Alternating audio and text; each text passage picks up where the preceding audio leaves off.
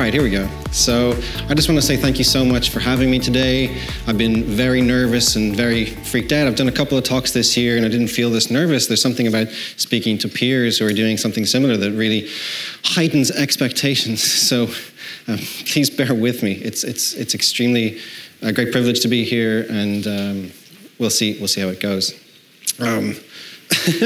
Inspirational talks aren't cool here, so I'll just get that piece over and done with. I guess the TLDR, if you want to leave now, is stick with it, be true to your values, and Mark, look after yourself, folks. So, like any good story and MicroConf, it begins in Vegas. I'm lying in bed, basically pretty hungover. Over here, we have Des Traynor, who you may know as the co-founder of Intercom.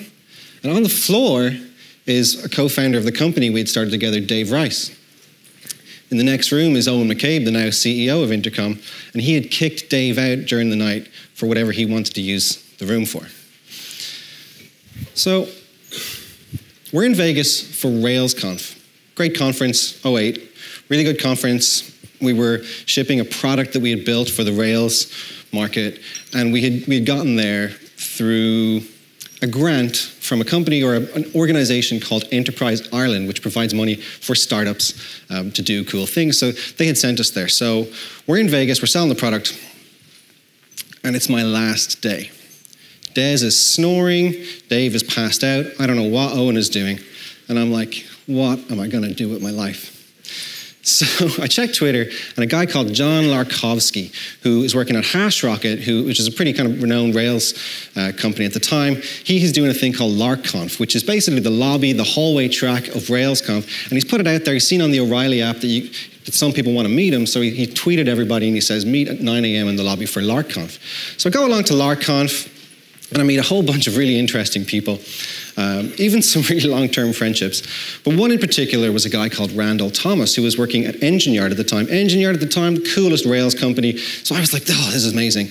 Randall and I chat about food. We're getting on really well. And he says, hey, well, we basically strike up a friendship, and we end up in a bar that night. And he says, Paul, what are you doing for the next few days? So it's my last day at Contrast. The plan was for them to plan the future of the company without me in it. I don't know what I was supposed to be doing for those few days, maybe going to Alcatraz or something. So Randall says, what are you doing for the next few days? And I say, nothing.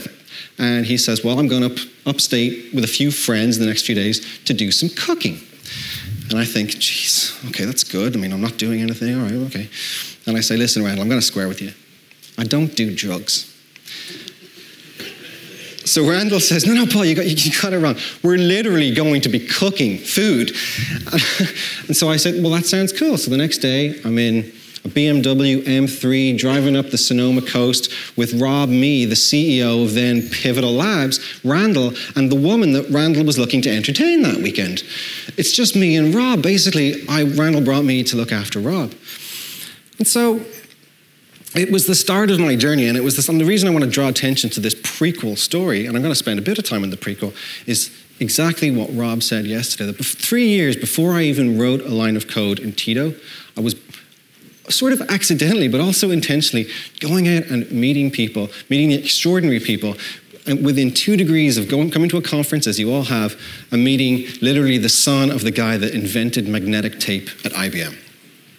So that was cool. Not working. So, a few years later, I go to another conference. It was JSConf EU. The JavaScript community was pretty nascent, but I was pretty lucky. I got onto a rising wave. Going to the first conference, there were superstars of the JavaScript community in the world. I hadn't met the likes of Thomas Fuchs and Amy Hoy. They were there. I got to meet them in person. Douglas Crockford was there. John Resig was there. And I did something pretty simple. I put out a tweet, or maybe I said it to somebody. I said, hey, if there are any folks who do Ruby programming, do you want to go for dinner tonight? And I expected maybe Amy and Thomas and one other to come. 18 people came for pizza that night, including John Resig, who I had the most awkward conversation with about TV shows. Like, what do I say? I'm just a little nerdy Irish guy from Ireland. This guy's the inventor of jQuery. So But it happened, and it sort of gave me a little bit of an insight that, like, it doesn't take a whole lot to invite people to dinner. And one of the organizers of the conference, Jan Leonard, who I'd met in Dublin the previous year, I guess he saw something in that, because at the after party of the event, he comes to me and says, "Hey, Paul, the GitHub guys are coming. I'm exhausted. Paul, could you look after them?" And like, my whole opens up around me. The GitHub, it launched in 2008. This is 2009. I'm like, this is the coolest thing you could possibly imagine. And the founders are going to be here. Not 45 minutes later, I'm chatting to Scott Chacon, one of the co-founders of GitHub, over a beer. Tom Preston, Werner, CEO, and PJ Hyatt is standing there. We're chatting away. We're getting on because we do Ruby programming. We're getting on because we share similar interests. It was extraordinary. So we go to another bar, we're shooting pool together. It's just extraordinary, and it's totally normal. How is this normal, is what I'm thinking. We stay out all night drinking, and we get back to bed at 7 o'clock. It was amazing. Friends with the GitHub folks. A couple months later, I'm at RubyConf, and I gave a talk, and I was feeling pretty lonely, and it was in San Francisco, and I didn't really know what I was doing. And Tom was there, and I walk up to Tom, I was like, "Hey, Tom," and he looks at me like I'm a piece of dirt on the floor, and I'm like, okay, maybe it's not that easy, but I kept at it. One of the things that I said to Scott when we first met was an idea that I had with a friend who had been to JSConf to organize a conference to bring people to Ireland, to bring web people, interesting people that we'd met at all these conferences to Ireland. And Scott said, "I'd love to come." Or I said, "Do you want to go to a fun we're thinking of doing a fun conference in Ireland." He'd say, "I'd love to come to a fun conference in Ireland." And so a couple of weeks later, I was sitting with Eamon, and I was describing the experience that I had after meeting Tom at RubyConf. Basically, a coach arrived outside of RubyConf and brought all of us around startup offices in San Francisco, and it was a really cool idea. So I said this to Eamon. I said, "I don't want a conference that's just cloth-back seats in a conference center somewhere. I want something remarkable, memorable, different, exciting." And he said, "Well, why?" Based on the bus thing, he said, "Let's hire the party bus." The party bus is like a stupid bus that you can hire for stag do's and bachelor parties and things like that. It's got a stage up the front, limousine seating, and you can put beers into it. But we put out a website saying the first ever technology conference on a bus, where we would trail through the Irish countryside and stop off. And people were into it. People came, and people came. Tom agreed to come and speak. Michael Lopp, who was at Apple and then went on to become lots of different things, and he's now the VP of Engineering at Slack, he came. And then through Twitter and through the grapevine, Werner Vogels, who's the CTO at Amazon.com, he decided to come and drink Guinness in the Irish countryside, because why not? So it was extraordinary. And the reason I want to spend so much time on that is that, this was about when I was starting Tito, but the first one, Tito didn't exist. And I'd already spent so much time getting to know conferences and getting to know people. So around about the same time, I was consulting. I was building web apps for people for money, as I'm pretty sure everyone here has done or is still doing. And I was going through another founder separation. So things didn't work out with the Contrast folks, and that's why I'm not an intercom billionaire. And things, again, weren't working out with my co-founder at HyperTiny. We had been approached by a firm for an acquisition. So we kind of waited it out. It took a long time. When the acquisition offer came in, it came in over Skype. And it was all through the conference network. And the offer came in, it's like, "We want to pay you 800,000 euros. And I'm like, woohoo! Over the next 2 years, okay, that's interesting. Split as salaries between the two of you. Okay, 400K each, 200 salary, with a base salary and then a bonus system based on performance. And I'm like, okay, acquisition, 800K, okay, interesting. Wait, hold on. This is a job offer. I don't want a job. So I turned it down, and the other guy took it.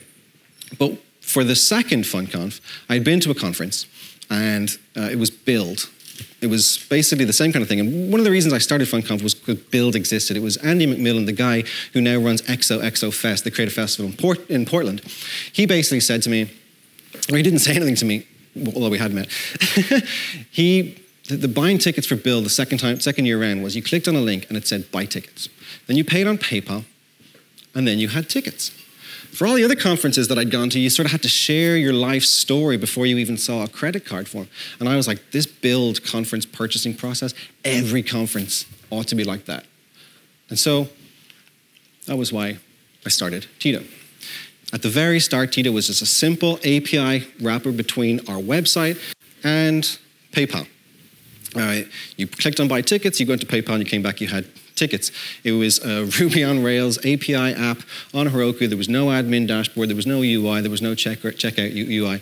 And in order to see who was coming to the conference, I had to check the Rails console. Bit of a nerdy story. And then I'll keep coming back to FunConf, because at FunConf was a guy called Horace Dediu. He runs asimco.com, which is a consultancy blog, mobile web consultancy blog. And he came to me after FunConf and said, hey, Paul, I want to run my own conference. Can you help? And I was like, well, we've got this piece of software. Do you want to use it? And he said, yeah. So we built our first checkout experience for him. Horace was friends with Michael Rogers, who was also at FunConf. Michael came because of Horace, and Michael was running NodeConf. Michael basically said, yeah, I'll use Tito. He used Tito, and then promptly we oversold his event, and then of course we had to implement overselling logic. Michael was friends with Chris, who was also at FunConf, and Chris was friends with Jan and the gang, who were also at FunConf. So doing all of this was how we got our initial customers. Now, year zero, that all happened before we actually launched the product. Through that little network, we processed over €1 million in ticket sales. We didn't make anything because stupidly, I didn't think that the product was actually valuable to anybody. And we got about 75 initial users, literally through that, people knowing people who knew the interesting people who came to FunConf.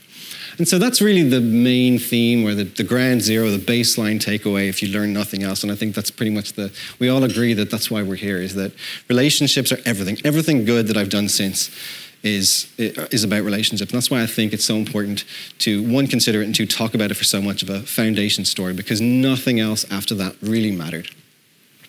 So the next part of what I want to talk about is just the story of how we got from 2013 all the way to where we are now with a bit of money and a real business. So at the end of 2012, inspired by Travis CI, they had raised €120,000 in a crowdfunding campaign. People don't make that much money sometimes in seed rounds, so a crowdfunding campaign seemed like a really good way to get independent money. We said we wanted to get 60K, 5K, 12 customers who we'd put on our website, and they would get free service for a year, and then 1% or €1 rates thereafter. It worked. We made about 50 grand, which was great. We didn't have to implement a billing system or anything. The problem was we weren't explicit about that year cliff. And so, to my knowledge, of the 12 customers, some of them don't run their events anymore, but of the 12 customers, none of them paid us a red cent since. And I don't know how much money we've left on the table because of that. That was kind of just like, whatever. So, bit of a mistake. So we really should have been explicit about that up front. One of those customers was the Web Summit. And not being explicit about that, you can imagine how many potential hundreds of thousands have been left on the table out of that. It led to years of arguing that only got resolved last summer. Maybe I'll come back to that. So the crowdfunding campaign was great, but we really gave too much away. Another interesting thing at the time was that we didn't have a billing engine built, but we wanted to onboard some non-founding customers. So we had a checkout built that had a Stripe integration. So we just put up an event called Tito Introductory Customers that allowed us to accept money from people. And in order to join Tito at the start and be a paying customer, you had to buy a ticket to the Introductory Customers event. And we were able to onboard customers that way. So that was cool. I thought that was quite creative. So 2013, we didn't make much money through any kind of formal billing process, but we did the crowdfunding. We had a few introductory customers, but we processed a hefty chunk of money on behalf of other people. But we gave too much away. And that was because I really still thought about it as a toy at the time. I really just, I didn't take it seriously as a business, and I feel like I ought to have. So the next year, things started to get a little bit serious. So we had our billing engine built, and we started to take on real revenue. And to be perfectly honest, and it's a bit of a weird feeling as a developer, a lot of the code that we wrote in 2014 forms the basis of what we're still serving to customers now, 6 years later. I'm still a little bit embarrassed to admit that, and we've made a few mistakes. We hired this guy, Killian, or Kilbo as I affectionately refer to him. And I started another conference. I don't want to say too much about that. It was called OOL. It was a conference for Apple enthusiasts. But by starting that conference, it created the same network spiral that FunConf did. And if you go to WWDC, which is Apple's official conference, if you go to any of the sideline events, there are 6 or 7, there's AltConf and Daring Fireball and these pieces, they all do their ticketing through Tito because of that conference. So it can happen. It really works. And people want to use tools that are built by people they know, as long as they're good. Like, you have to get the tech right. This year we made our first mistake, which was the branch was called Doc is Away. It was a little joke. Doc is my co-founder. His Twitter handle is DRB Parsons. And when he used to go to conferences, people thought he was Dr. B. Parsons. But no, like, he's a business analyst from Bournemouth or somewhere.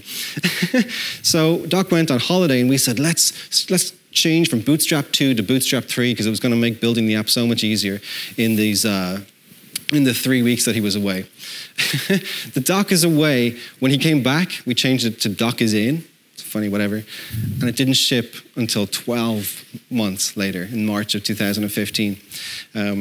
We also started making more money because the organic kind of treadmill continued on, and we started transitioning from a side project. I hired Killian full-time, and he was able to work in the design, and he just was basically full-time. And I think that's part of the reason why we have so much code left over from that year, because there was a certain amount of focus. What?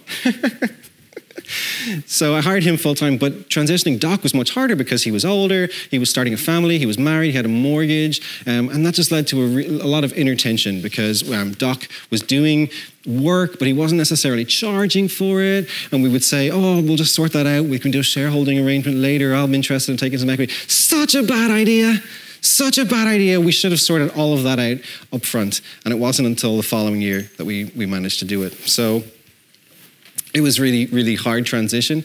The other part of transitioning from consulting to a product work is that you really just want to work on the product. And so you're not doing the best job you can for your clients. I sort of feel maybe if I was to go back and do it again, I wouldn't make that mistake. And I just do a bunch of work, put a bunch of money in the bank, and then go at it with focus full time. So, there's all the 2015 money. So 2015 was the year that was the year that Campbell left us, and I'll remember him fondly. He basically got sick of the tension between Doc and me, and the story goes, or the anecdote that I'll fondly remember was one night we were all working late in the office and we were ordering dinner in, and I say, oh, hey, do you want to get sushi? And Doc doesn't really like fish, but he says, I only eat sushi off the backs of naked virgins. And like, it took a moment to sink in, and then Campbell just kind of did a wry smile, and he says, I'll just take my clothes off then. But 2015, we shipped Doc is in, the long-running branch that took a year when it was only supposed to take 3 weeks. We shipped that, and it sort of came to a sense of calm. We saw our biggest quarter growth ever, 150% in the second quarter. We had that shipped, so we didn't have all these branches running. We were operating on a single code base. Still only 4 of us in the company. And things just felt like they were coming to a head. We hit 20K in MRR, so that was the time that the target that I had internally set for, okay, it's now time to get serious and time to grow up and time to assign shares and divvy up the company. It just led to a summer of total tension, arguments, nastiness between Doc and me. I'd left it way too late to have those awkward conversations. There was conversations about who brings more value to the business, which have no place in divvying out shareholding, because shareholding has no relation to the value you bring to the business. It's just a number. We should have sorted that out from day one. On the other hand, what we did get right was the incorporation process. I hired a big legal firm. They took care of it for me. I brought in a friend from school who had accounting background, and he agreed to manage all the books. So the books were squeaky clean. Like, we started off on an absolute blank slate. We had a great set of legal documents. We hired a secretarial firm to file legal filings for us. So we've never missed an annual return, and everything has been really above board, and all of the shareholding got done really well. So that was something that came out of the ashes of the complete disaster of not dealing with things up front. We got the boring bits right. Despite everything else, we doubled revenue roughly and started to process a whole bunch more. Quite skewed by the Web Summit, but that just kind of rolled on. So 2016 ought to have been like the hockey stick great success after such a good year in 2015. But actually, for a number of reasons, it was a brick wall year. My wife was pregnant. We were buying a house. A couple of months after the baby was born, I decided, I don't know what kind of crazy, I decided to go and do Doc is In again. So I was like, I'm just going to re-implement, and then it was literally Bootstrap 4 again. I decided to re-implement our whole admin dashboard. But even worse, I decided to re-implement our checkout again.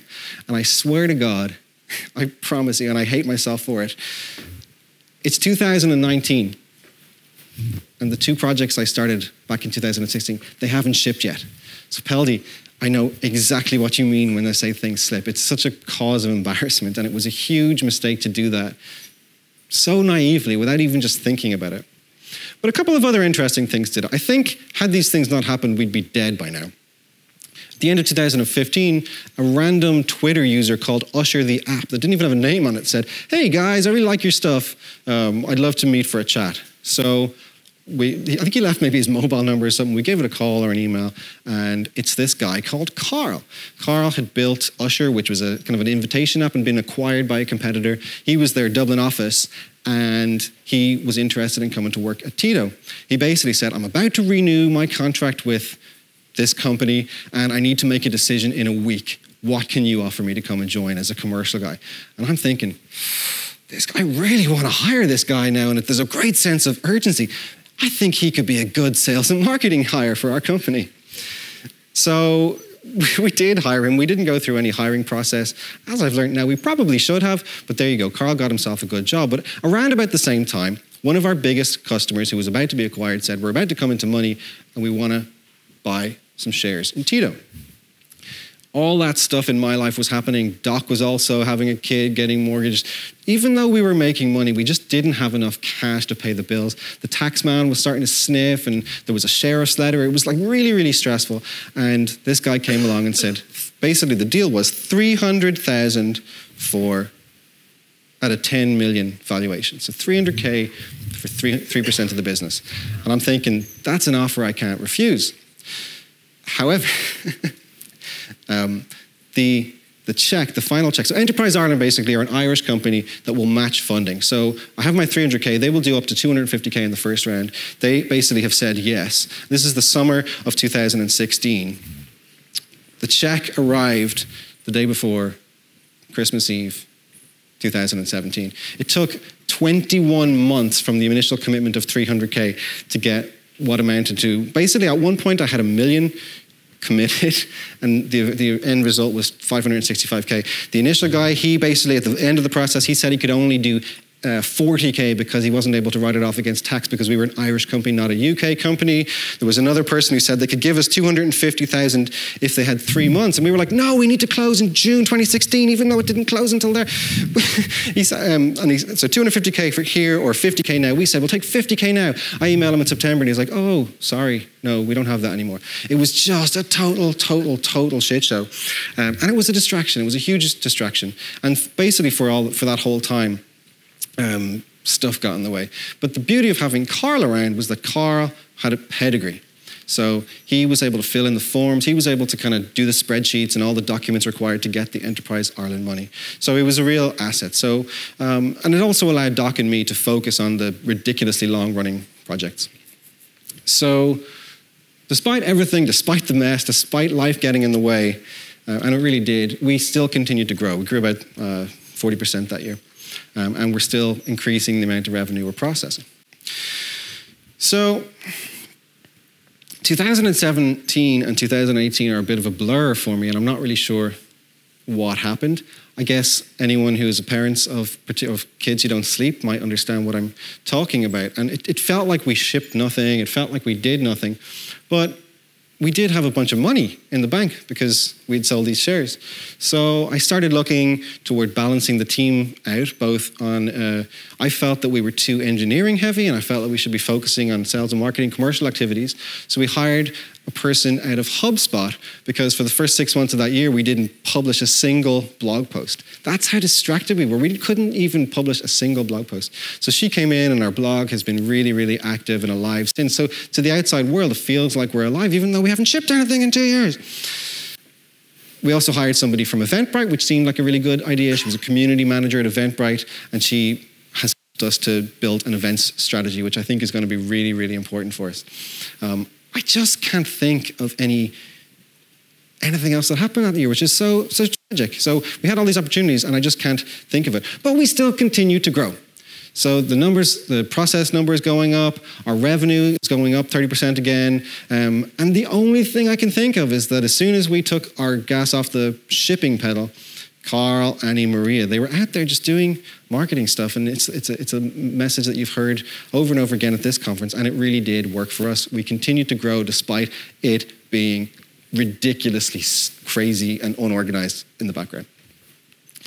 So 2018 rolled around, and because we needed another distraction, GDPR hit, and we had to be super ready. So we turned it into an opportunity. We produced a really beautifully illustrated guide. Annie did the research in that, and that got us a huge amount of credit as a kind of an expert in the space. And we sort of unraveled the GDPR mystery for a lot of people. And we ran a bunch of events, meetups, customer dinners, those kind of things. So the benefits of those kind of things were that we got to meet the customers that we hadn't been paying attention on whilst we were distracted by these 2 long-running projects. We got to show them some of the behind the scenes, and people were getting excited and giving us real feedback that we were on the right track. So running the events was really, really empowering for me.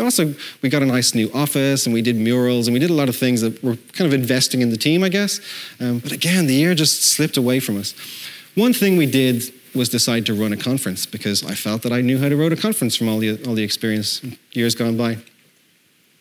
To cut a long story short, we announced the conference in June of last year, and it was maybe going to be on in November.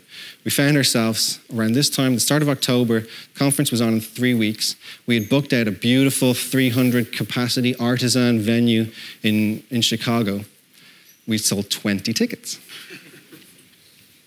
So it was an impending embarrassment, let alone a disaster. So the choice was whether we would cancel it or fess up and try and make something good of it. So we felt that canceling it would basically diminish any money that we'd spent already on deposits and things. So we cut out all the deposits we'd sent. We emailed the speakers and said, listen, this has happened. One pulled out, so that was fine. We still had a speaker lineup. And we emailed all the attendees and we said, this is what we're going to do. We're going to do a mystery tour. We're going to change the venue. We haven't sold enough tickets for that venue. We're going to send a car to your hotel in the morning, and we're going to do a mystery tour. I think we said something like, do you like coffee and do you like boats? And that was the only teaser that we gave for the day. The car showed up at their hotel, brought them to a private coffee morning at Intelligentsia Coffee Roasters and a private tour of the roastery. There was Tito. Actually, interesting. No, it's okay. I was just going to say that T2 reminded me that the actual official pronunciation of Tito is supposed to be T2 because it's tickets to. Get it? Anyway, back to admission. There was T2. We bussed everybody to a lofted apartment that served as the venue, and there was a big screen, and it was even too big for the tiny numbers, but it was a really intimate, cozy event. It was like being in literally it was someone's living room. We hosted the conference. After the event, we bussed everybody to the Chicago River, and we had a beautiful scenic architectural cruise down the river, and then we brought everybody back where we had reset the room into a private dining room with a personal chef and a 5-course meal. And it really was, we tried to turn a disaster into something extraordinary. It cost us a lot of money. It was basically cutting the loss cost basically the last of the investment money. So it was an expensive mistake for us. But I think what it did was it really kind of set us out, and it really showed people what we're about as a company, that we really care about getting things right. We care about quality and excellence. We care about bringing a smile and fun and whimsy in what we do. So it sent a strong message, and we were able to use the videos for marketing collateral, and so maybe it wasn't completely a sunk cost, but I feel like we definitely saved it, and I think that we've the next time we do it, we will be able to learn from the mistakes. We didn't market it earlier. We didn't set the value prop right. Maybe we didn't get the pricing right. Maybe we didn't build up enough of a community ahead of time. There's so many things that we could do better. And despite all of the craziness, we still managed to grow by about 30% that year.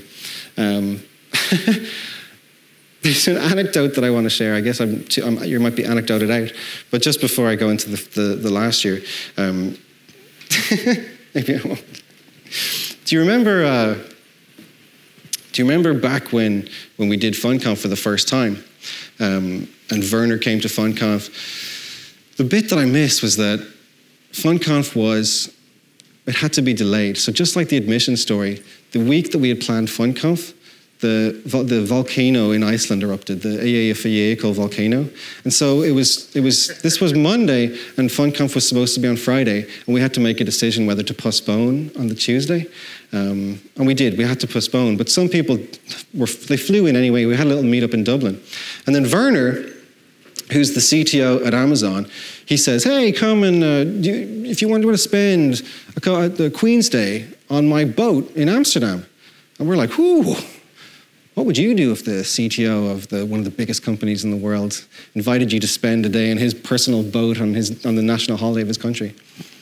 So we went, and this is how you build a network. So we found ourselves in Amsterdam. The Queen's Day is on the canals in Amsterdam, but we were staying across the water, and so we had to go on this boat over to the canal. And in the boat were a couple of Werner's friends and Tom Preston Werner from GitHub and his wife. And I must have had a lot to drink that morning, because about halfway across the bay, maybe we were 30 minutes into the journey and there was another 30 minutes to go, I really needed to pee. So I'm kind of sitting there, it's a bit awkward. I'm like, I don't really know these people very well. And we finally get to a lock and I'm like, yes, yes. So I run over to the edge. And so Werner and Tom and his wife and these people, they're all laughing at me. And I'm like, okay, I'm just gonna go. And I got stage fright. So I had to crawl back into the boat, sit down beside these basic heroes of mine. And I didn't get to pee until much later. But we all became friends, and both Werner and Tom ultimately were part of the investment round. So this year, 2019, toward the end of the year, we brought in what I think is our best customer ever. It's C2 Montreal, which is a creative and commercial conference in Canada. And I really like them as a customer because they're not directly related to any of the people from the FunConf or the OOL or the network there. They sort of feel to me like they came to us for the product we are. I think it was effectively a marketing play. They didn't know anything about us, but they like what we do. They like our philosophy, and they believe that we were going to deliver for them. And to me, that feels like a real success. The other thing then that came out of admission was one of the last speakers was a woman called Kim Creighton. She's an activist and a blogger and a podcaster from Atlanta. And on the back of what we did at admission, basically created a space that she felt safe in. She wanted to work with us to be a model company to try and improve tech. Her goal in tech is to redefine capitalism without white supremacy. So it's quite a lofty goal, but she wanted to work with us to at least to lay the groundwork for being a model company for that kind of ambition. So we worked with Kim, and we've been working with her as a business coach, and she's helped us establish our core values of integrity, of excellence, and of delight. And so it's given us a framework through which to make decisions objectively rather than subjectively. And it's been really interesting for me to learn. And one of the challenges she gave to me last week was essentially, how can I use my network to improve the lives of marginalized people? And it's a question that I'm really struggling with, and I know that I can make a difference, and I really feel that I need to have a good answer for that question. And so it's one that I want to share with you, is like, how can we use the network that we all have to help marginalized people have the opportunities that we all have. The final thing that we're doing this year is at the start of the year, I was asking Tom a question about hiring when you're bootstrapped and you've run out of money. And he said, if you're ever interested in raising more money, then I would be interested. So A couple of weeks later, I was meeting with our rep from Enterprise Ireland. I said, would you be interested? And he said, yes, we'd be very interested, because I think something like only 20% of Enterprise Ireland customers make it to $1 million in revenue, and we did it a year early. So we're going to do it again. Tom asked me this time, which he didn't ask me the first time, was how am I going to get my money out? And I was like, I don't know. But I had seen Indie VC, Independent Venture Capital. It's Tim O'Reilly's venture fund, where there's an escape hatch. There's an escape clause. After 3 years, you can get your money back at 2x, or 5 years, you can get it back at 3x. So Indie VC, I contacted those folks, and they weren't going to take us on because we weren't a good fit for a number of reasons.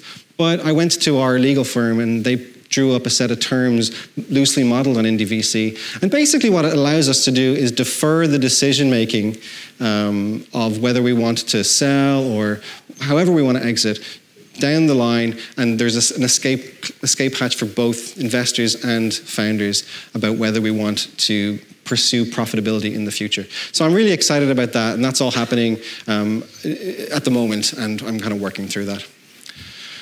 So there's my summary of lessons, I guess, if you want to look at those and if you have any questions about them. And then just I have a little lightning talk just to wrap up about what I want to do next based on what I've learned. First of all, I literally want to shape up. I want to read the book, Shape Up, the Basecamp book, Shape Up, and I want to get rid of this stupid 3-year release cycle or 12-month release cycle that we accidentally got ourselves into. I want to release things every 2 months. I want to do 6-week cycles and 2 weeks off. I want to do all that. I want to get us into a pattern where we're shipping cupcakes rather than giant releases that kill us. I also, in terms of shaping up, I read April Dunford's book through Jane. Jane's basically, everyone should talk to Jane before the day is out. And we did a whole positioning project with her, and I think that was amazing. I want to be more values-driven. I've learned the power of values and the power of being able to make decisions through the lens of values and not just gut feeling. We did all these 5-6 years based on our gut that we wanted to be good, but actually we had these core values that all we needed to do was pin down. And at the same token, we want to be more intentional in the sense that intentional defined as what we want versus what we get. We want to try and align those as closely as possible.